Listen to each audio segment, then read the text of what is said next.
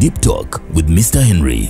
Once again, we're here. Thank you so much for watching the Deep Talk. If you're watching, say welcome to the family. My name is Mr. Henry. Obaka tulim episodes meka ngatuchabala. The family keeps on growing. If you're watching this on YouTube for the very first time, nyigaka subscribe button. Nguletero omuntu and thank you for the reviews. Abansanga ne mugamba Henry shetu kolera. Abansanga ne mugamba letono. A lot of you guys have been asking me to bring the boy so tender, Ykee Benda. Omwana wechireka, by the boy so tender kuka ankuba. Like it's there. Tekaina jekalaga. I was having a conversation with somebody. Ngatwogera ku Ykee.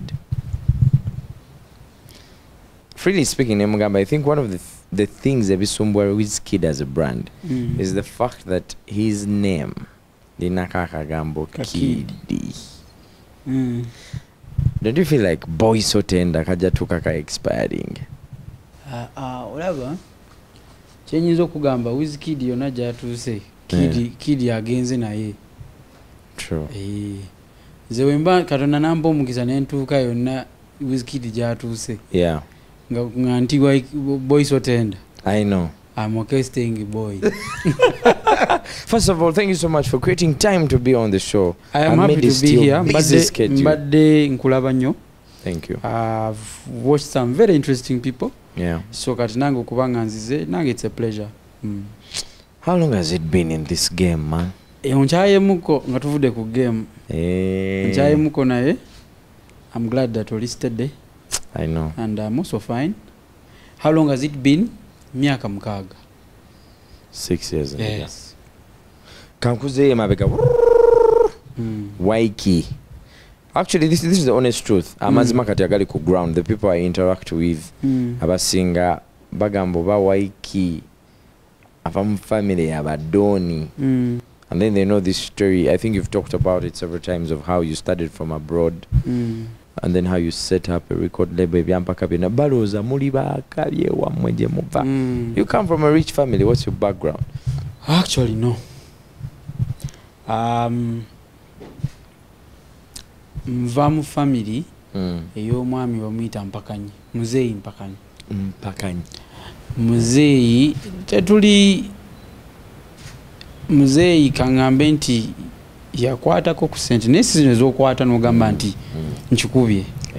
Yalina akalimu akalungi n'aweererako abaana tuli abaana 8. Ndi wa 7. Muzeyi abamu kyoyo. Mpakanyi abamu Muganda Nyankolera. Yes.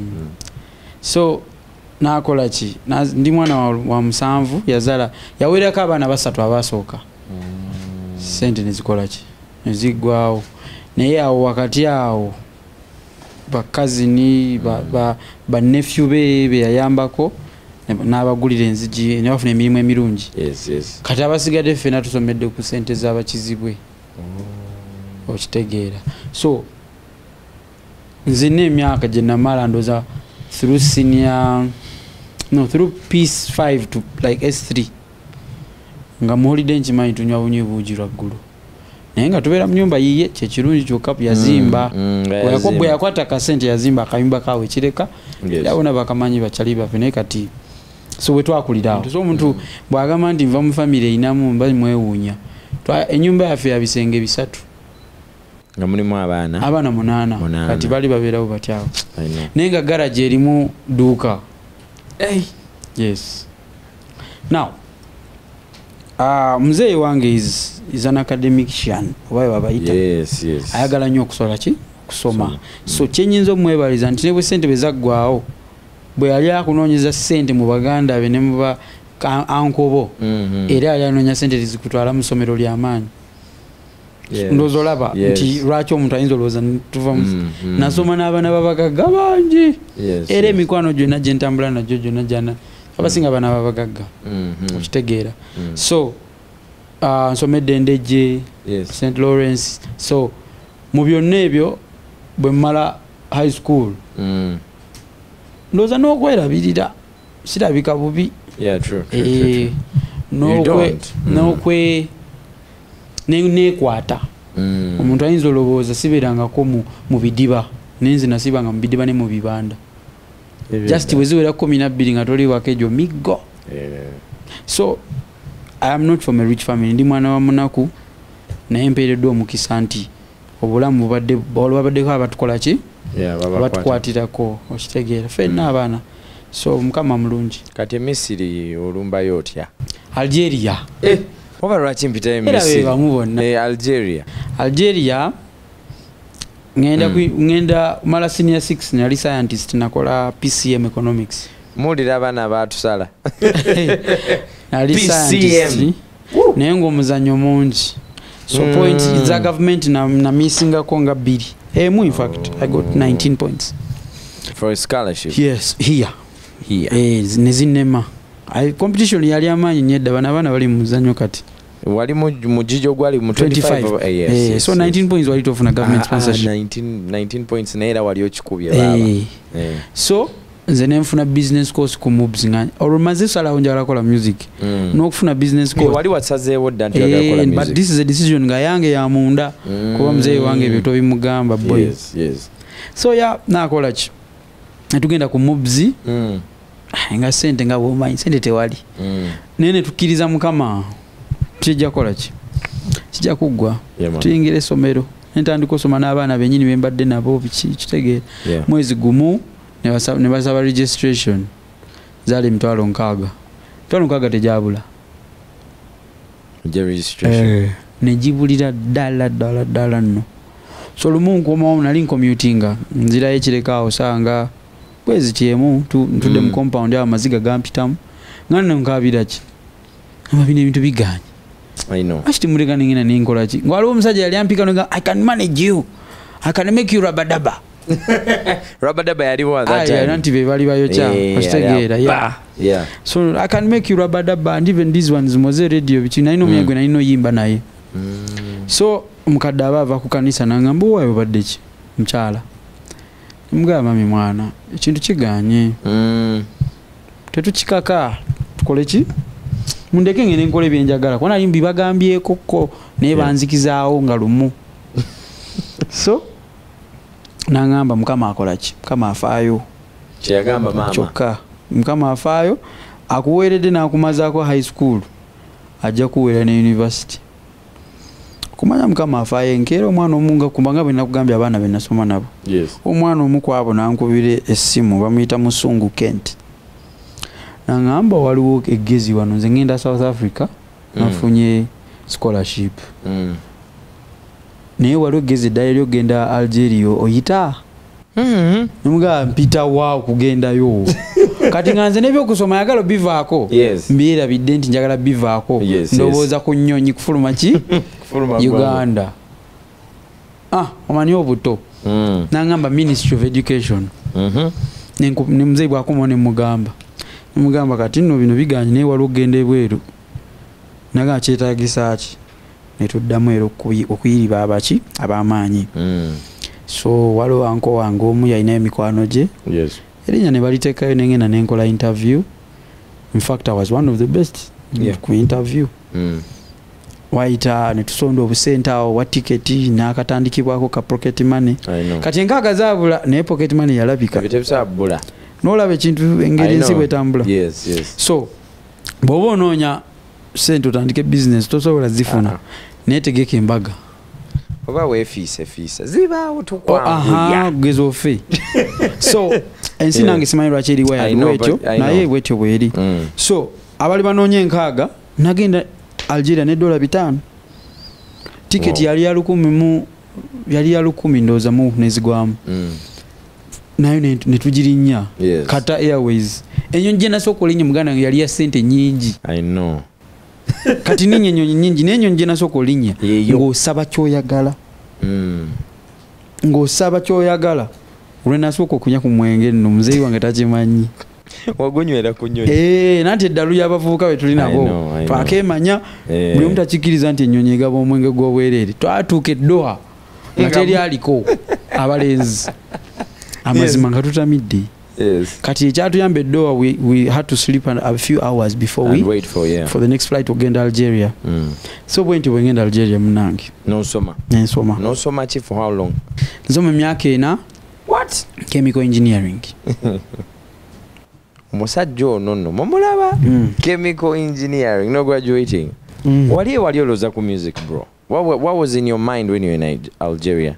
Bwe nali ndi Uganda nga ntandise music oyo nga bwe nkugambye nali nomyayi gwe nyimba naye wamita Alvin Keys mulaka mumanyi very talented guy ennaku ezo nga siwandiika naye nga ndi vocalist wa Tabu kuba nakulira mu kanisa so nga ndaba maani bajja kunvimba abantu bano bwe nagenda Algeria nagamba kati bano kansoke mbeetegekere I taught myself how to write music bwe nsoma bali Abarabu banafu okitegeera tusoma kuva saawa 3 paka 9 you have so much time on your hands so buli budde bwe nasigazangayo bonna nga mbeera mu kuwandiika music kuwuliza music kulaba film na kusamba mpira love y'omupiira gyetandikire nnyingi ennyo so in all those 4 years tewaddako aka naddako lumu and that was the best thing for my music okukomako wano omwami bamuyita Alex Mukulu ndoza mummanyi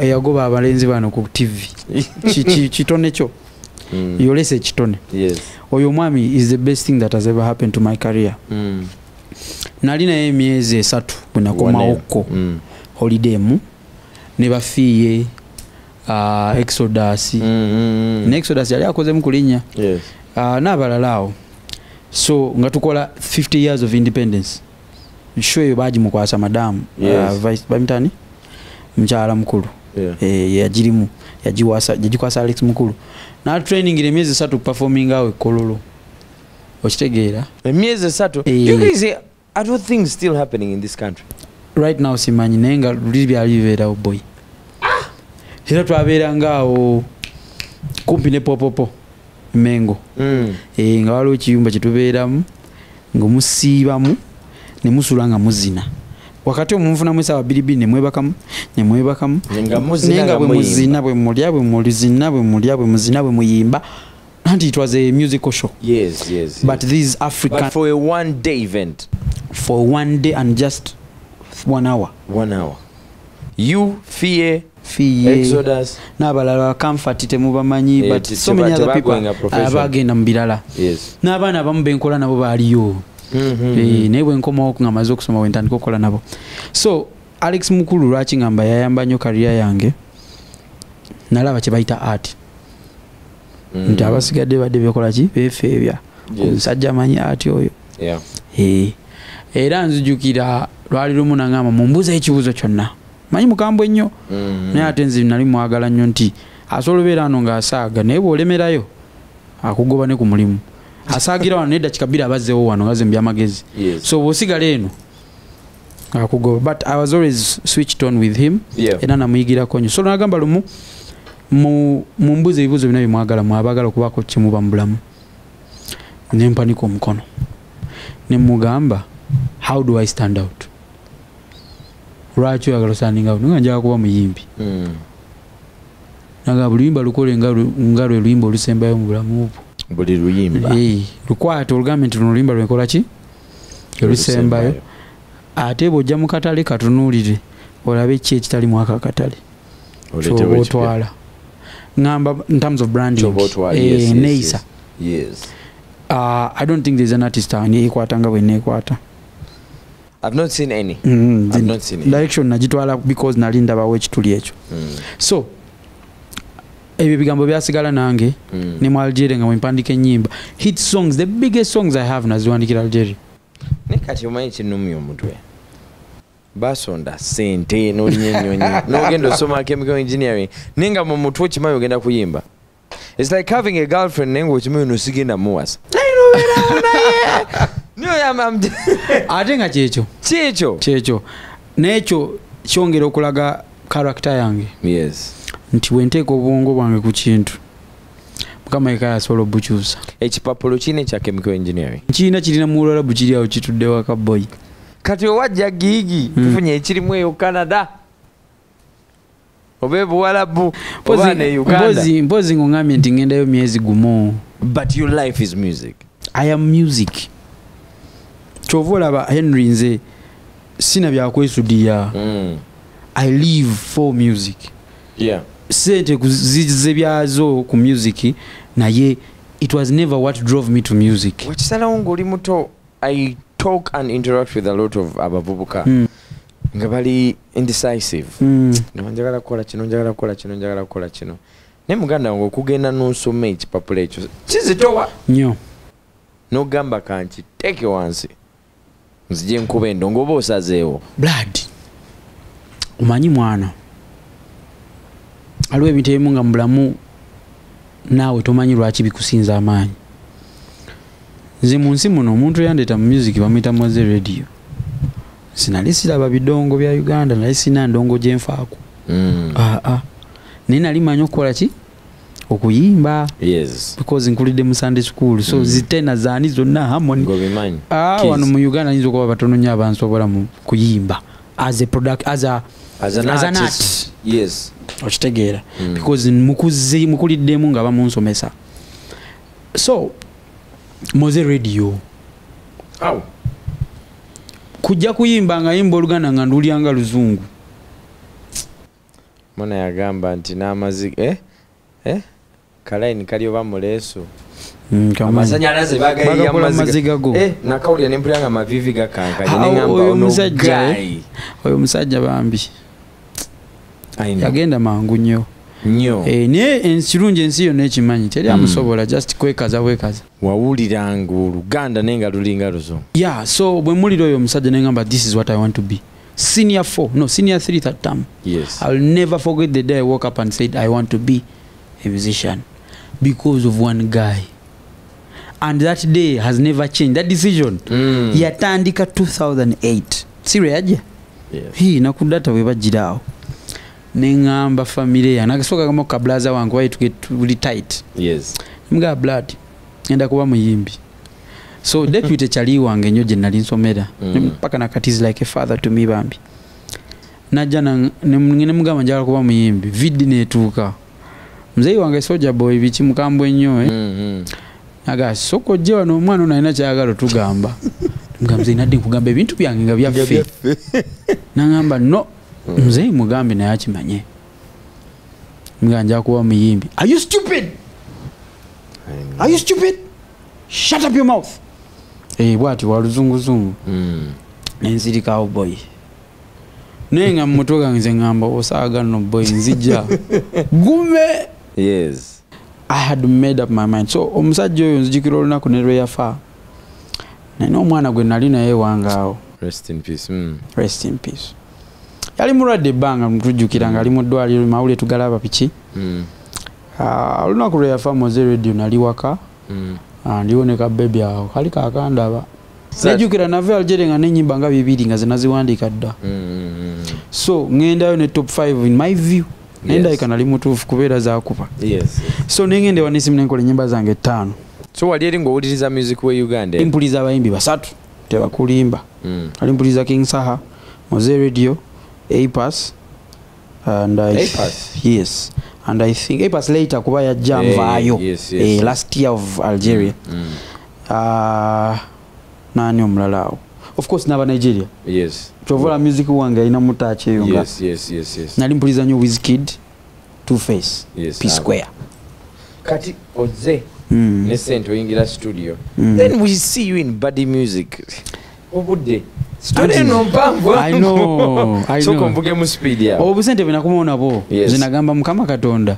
Ndizikangende nkole production esinga. The best possible production, which is Nesim. By then. Even now. I know, even now you nambe mnengamba by then. Oyo guy akumye ekintu kya. Watabunyo. Shone ngamba sente ezisobola ezintwale wanezingwe mbanzi lina. Ebisigadde mukama gwa mayinze kastangola music omulungi. Otukira waka? Ndukira waka. Labi ko ina kana ke wali osumbwa mu inbox awo je watukira. Kati. Na ina bo baby mwana eno Uganda nga tufera. Yeah, I know. Naye emyaka 2 jasimbe nali so focused. Nga nino soma ate nga nino komonga njocha in terms of music. Kwa nali mbetegekere ngamba somye bonna ngamba ono mulungi mu kino nabulamu mu kino okitegeera. So bwenkola ki bwenzire Uganda nkola nyimba nasoka kola luyimba baluyita budumbu. Lujukire. Kati olwo nali mbera ne sister wange nalya. gye nasanga ande music nenkola oluyimba buli omu studio nangamba maani nakasajja nga katabu nenganze walayi sikiraba ate yali dancehall ngate nze siri typical dancehall artist bwe ngende wa neesimu a week later twakola munna Kampala as the first song twakola chenchebula as chenchebula nemugambe nkyankomonaga wangi mga nkomawo nga nyambala ekitengi nalina ekitengi kyange n'ekipale ekya green kye nabeerangamu era nesimu kasa mugaha ekitengi tuyinza okufa kuba ekitengi kyacapa emyezi awo nga nkigendera mu buli kaseera so nenzirayo nenkola muna Kampala nagamba Katonda wange nesimu manyi musajja wa music nnyo so wawulira yali wali eri ku badi emakindi awo nesimu bwawulira ekirungi ayagala ensi yonna ekiwulire kati nesimu yali ayo kyanyo nga abayimbi abakabi bajja bangi kati Epas yali abeera awo I remember so Epas awo yasooka okuwulira ku Ykee Benda nze ngenze babazanyira ennyimba ekiro ne badi omukulu Bashiru naga yakoze luno ne luno naga akumodi inja ompulira era akomawo nenzeyo nenkola fama nga tali mushiba nga nzeka weka nenvaawo nesimu era nazizanyira abayayi baframe abayitawo kona makula banina bitusi ye manyijani ya Ykee Benda entuufu ku badi awo kwa bitusi yasiibanga nnyo nenesimu era bitusi awo mbalinako akagambo kaaba akalungi bambi balina ekintu kye bakola ekyakabi so nkomawo ogwokuna kola singa ezo ennyimba zonna naziwandikira Algeria zonna so bwe nkomawo okola singa mba ndi eno nvoisinga nga badi ali mabega wa lujja asirise kati nva ku microphone nzijako amatu ndaba omukulu mu kasondo nagamba oli steady nga ndi steady papa kiri kitya nesimu emboozi yange olwagitegedde ndi mu kitengi boy nesimu awo emboozi yange agitegeddeko nti ono muyayi bambi alina obusente bwe yakola ki bwe yasavinga naye bumuweddeko okitegeera blood kati ndowooza abadde abibagamba nesimu yasindikiriza nnyo omwami oyo okunsayininga so nangamba already alina Epas ng'omuyimbi badi so nangamba bwomala akayimba ako nsangeko ne bweru twogeremu nategeererawo kyayagala okuŋŋamba so bwemala singa nenzira ebweru nangamba njagala kusayininga agala gyobeere wano otandika obeera awo najjukira mbadde embeera wa kyali wange awe mutungo nga nsula ku kapeti ye wali osula ku carpet nagana okudde mu music zonna dola 1200 1200 zaali sente nyingi ez'ebiseera ebyo that's 6 years ago brother so ngambira wagayi bamuyita Ronnie nga muyita mukiga yampitanga mukiga nga naye muyita mukiga so mukiga yali ansuza bambi nga ali mu electronics gyakola mu kibuga nga nze mbeera awo nsiiba mpandiika music oba nga mpuliza ze nakoze wa n'ensimu demo naye nga buli omu aŋŋamba ono omwana agenda bawakabi blood kati nze neŋŋamba Mukama nze byonna gwamanyi nze ndongo ngikoze gwamanyi buli omu aŋŋamba yakabi so I want to sign you guys Mukama wange sina tabu contract myaka 3 bigambo vabo numuga ntandika eddinaga jangu mu December tukolereyo kapate wiki joyingire omuzigo kati enyumba eri wano waliwo akabaala enyumba eri wano waliwo studio Epas ali manji mu room esembayo wano wansi waliwo emizigo kigeti kya radio ekyo kijjukira amanyi obulungi wabbali awo kati wansi nga waliwo emizigo 3 Ykee Benda Kaweesa muganda wa badi nesimu sister wange nampa omufaliso sister wange nampaka TV akatono kibina ne ka DVD naye ofulati zaali zafuluma ate nga tulina sente zaazo wali bubi nnyo nno mullo so bwe mpulira abantu nga bagamba lodi mbasi bategeera anyway otandika obeera oyingira otandika kukola music Shiba yava naye nga ali mu kuyiriba Shiba yali star at that time yali star omanyi mwaka gwe njogerako yayina gundi Shiba was like 5 years old in the industry yes yayina Shiba yali wamaanyi nengo already munakampala wakuba chenche bula atambula awulira ku radio bubayita mwene ebbali tekunafuka mainstream. Yeah. How do I become mainstream? Yes. Shiba Karungi. Shiba. And Jeff, because mimbi tajja yekka. Definitely. Yeah, kubano n'emboozi etandikira kwani ku Jeff kuwulira luyimba mu bbaala. One DJ I will never forget him, bamuyita DJ Jose. Waliwo ni DJ Chris yali azanya ku TV ku radio yammwe. Ku Galaxy, yeah, he was. Yes. Yeah. And then DJ Fik. Those are the DJs that first played my music nga tebamanyi. Call if Chris yali amanyi from Nesim. Yes. And B2C. Nenga azanye ennyimba ezebbiri Kyenkyebula ne Farmer ku Galaxy Walk 4. Nangina kuba Kyenkyebula. Nali eyo up country. I just love no jigada body but kali kamani. Yes.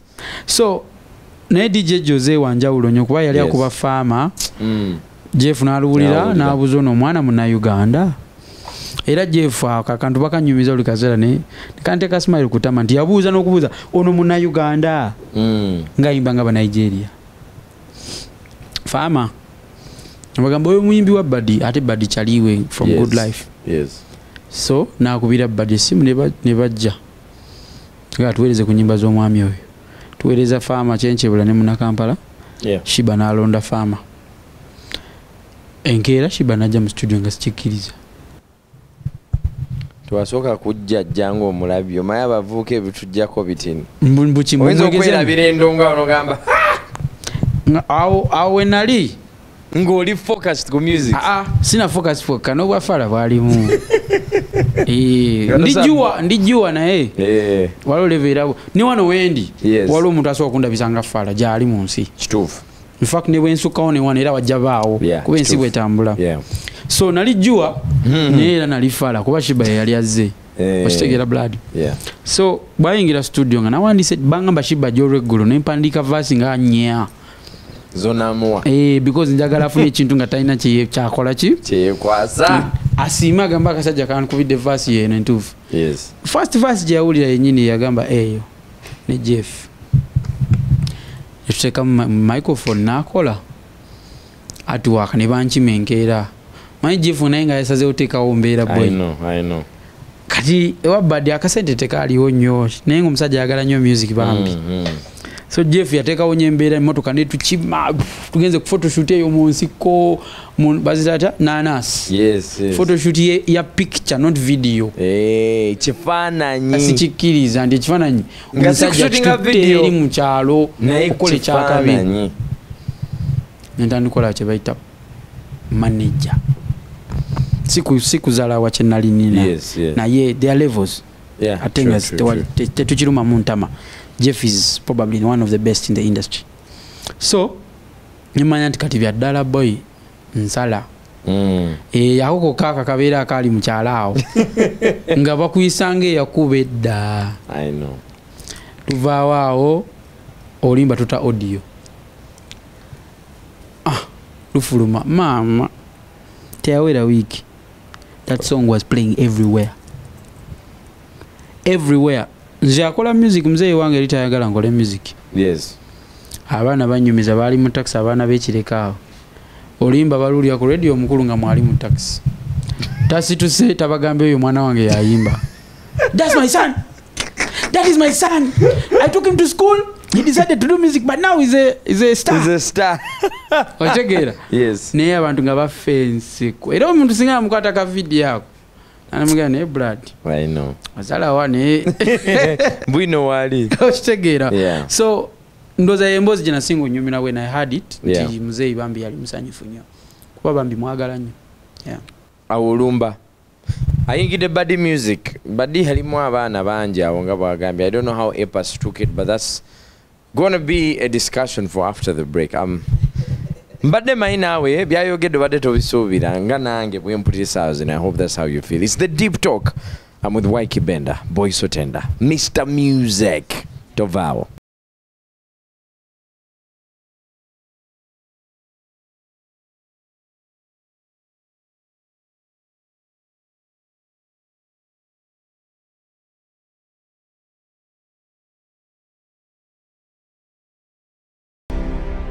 The Deep Talk with Mr. Henry.